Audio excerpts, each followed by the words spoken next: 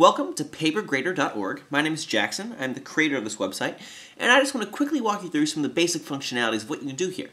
So this website is going to be really useful for teachers who have to go through a lot of grading, who have stacks of papers or have their inbox filled with emails of students submitting grades. Instead of all that, here's what you see when you have an assignment. You have the assignment title up here, and right underneath it you just have a list of all the students who've turned in papers.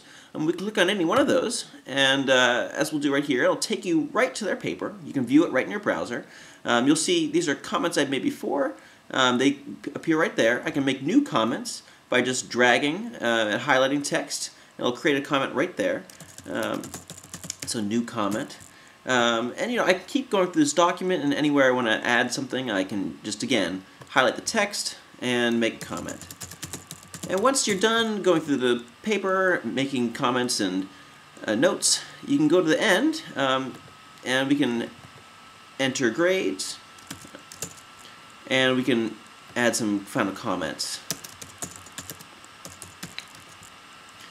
And once we're done with that, we can go up to the top and we can have another menu where we can browse through very quickly the students who've turned in their assignments. So we can view another paper, and once we do that, once we finish going through all these papers, we can head back home. And once we're home, we can easily return these papers with the click of one button, this Return Graded Papers button at the bottom here. And this will return all the papers, only the papers that you've currently graded and have not yet been returned.